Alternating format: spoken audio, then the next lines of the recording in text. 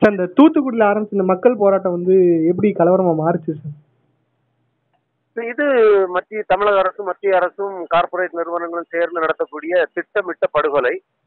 காரணம், இந்த அறவழியில் மக்கள் போராடி கொண்டிருந்தால் அவர்களுக்கு நெருக்கடி வருகிறது. அவர்கள் திட்டமிடுகிற அழிவு திட்டங்களை மக்கள் மீது திணிக்க முடியாத காரணத்தால் இப்படிப்பட்ட ஒரு படுகொலையை நடத்தினால் மக்கள் பின்வாங்கி விடுவார்கள்.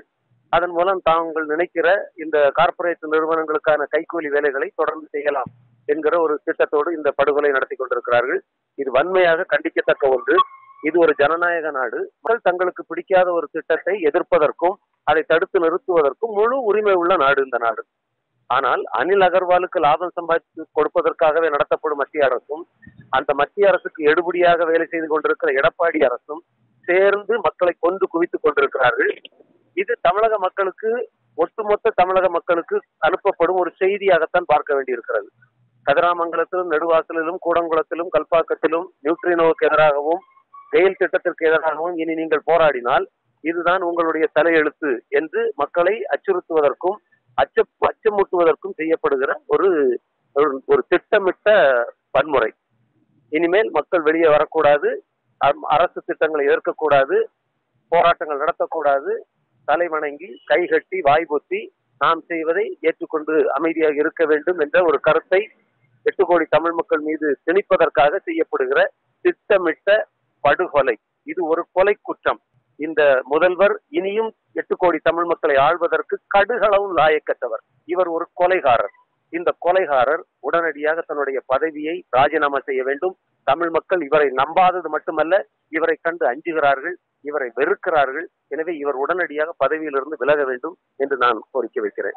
தூத்துக்குடி வந்து உங்களை மாதிரி போராளிகள் யாரும் வரக்கூடாதுன்னு சொல்லி தடை விதிச்சிருக்கா சொல்றாங்க. நேற்று இரவு நாங்கள் இந்த தூத்துக்குடி போராட்டத்திற்கு ஆதரவு தெரிவிப்பதற்காகவும் அந்த மக்களோடு நின்று களமாடுவதற்காகவும் நாங்கள் போவதற்கு திட்டமிட்டிருந்த நிலையில் 144 தடை உத்தரவை பிறப்பித்து வெளியூரிலிருந்து யாரும் வராமல் செய்தார்கள். அதற்கு காரணமே இவர்கள் ஏற்கனவே இந்த திட்டத்தை போட்டு வைத்திருக்கிறார்கள்.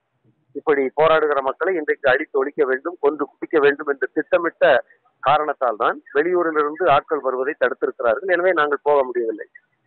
100 நாள் அமைதியா போராட்டம் நடந்துச்சு. ஆனா இன்னைக்கு கலவரமா மாறுறதுக்கான காரணம் வந்து என்னன்னு நினைக்கிறீங்க சார்? முழுக்க அரசு தான் காரணம். 100 நாட்கள் இந்த மக்கள் மிகவும் அறவழியில் அமைதியாக போராடி கொண்டிருந்தார்கள். இது ஒரு கிராமத்தில் நடத்தப்பட்ட போராட்டம் மட்டுமல்ல, ஒட்டுமொத்த தூத்துக்குடி மாநகரம் முழுக்க, தூத்துக்குடி மாவட்டம் முழுக்க இந்த போராட்டங்கள் நடந்து கொண்டிருந்தன. துளி அளவும் வன்முறை நடக்கவில்லை. எல்லா இடங்களிலும் ஆண்களும் பெண்களும் இளைஞர்களும் குழந்தைகளும் அமைதியாக அறவழியில் உட்கார்ந்து ஒரே இடத்தில் உட்கார்ந்திருந்து போராட்டம் நடத்தினார்களே தவிர எங்கேயும் யாரையும் எந்த விதத்திலும் இந்த போராடும் மக்கள் துன்புறுத்தவில்லை. அதுதான் உண்மை. ஆனால் இன்றைக்கு ஒரு மத்திய அரசினுடைய வற்புறுத்தலின் பேரில் தமிழக அரசு திட்டமிட்டு இந்த தமிழக அரசுடைய காவல்துறையும் உளவுத்துறையும் மற்றவர்கள் சேர்ந்து திட்டமிட்டு இந்த படுகொலையை செய்திருக்கிறார்கள் என்றுதான் நாம் நினைக்க வேண்டியிருக்கிறது. சார், இந்த போராட்டத்தில் கொல்லப்பட்ட அந்த 8 பேருமே வந்து போராட்டத்தை ஒருங்கிணைப்பாளர்கள் சொல்றாங்களே, அது எந்த அளவுக்கு உண்மையா? நிச்சயமாக தவறு. அதில் கொல்லப்பட்டதிலே ஒரு 10ஆம் வகுப்பு படித்த மாணவி ஒருவரும் அதில் இருப்பதாக சொல்கிறார்கள். அந்த மாணவி எந்த போராட்டத்தை ஒருங்கிணைத்தால் என்று தெரியவில்லை. இவர்கள் இப்படி போராடும் மக்கள் கலவரம் செய்தார்கள், அதனால் நாங்கள் அவர்களை சுட்டுக் கொண்டோம் என்று சொல்வது ஏற்றுக்கொள்ளவே முடியாத ஒரு பொய் பிரச்சாரம். இப்போதைய சிச்சுவேஷன் எப்படி சார் இருக்கு தூத்துக்குடி இப்போது? கடந்த நாம் பேசிக்கொண்டிருக்கிறது இந்த தருணத்திற்கு ஒரு 10 நிமிடங்களுக்கு முன்னால் திரேஸ்புரம் என்கிற பகுதியிலே துப்பாக்கிச்சூடு மீண்டும் நடத்தப்பட்டிருக்கிறது. அதில் ஒரு பெண் மூளை சிதறி செத்திருப்பதாக தகவல்கள் வந்து கொண்டிருக்கின்றன. அந்த துப்பாக்கிச்சூடு இன்னும் முடிந்தபாடில்லை. இப்போது தொடர்ந்து வந்து தூத்துக்குடி வந்து கட்டுக்குள்ள கொண்டு வந்துட்டோம், எந்த ஒரு பிரச்சனையும் இல்லை, மக்கள் யாரும் பயப்பட தேவையில்லை அப்படின்னு சொல்லி அறிக்கையெல்லாம் கொடுக்க ஆரம்பிச்சாங்க கவர்மெண்ட் அரசு சார்பில் இருந்து. அப்படி அறிக்கை கொடுத்த பிறகு இந்த துப்பாக்கிச்சூடு நடத்த வேண்டிய தேவை என்ன என்று எனக்கு தெரியவில்லை. ஆனால் தூத்துக்குடி முழுக்க கலவர பூமியாகத்தான் இன்னும் இருக்கிறது என்றுதான் செய்திகள் வந்து கொண்டிருக்கின்றன. ஓகே, நன்றி சார்.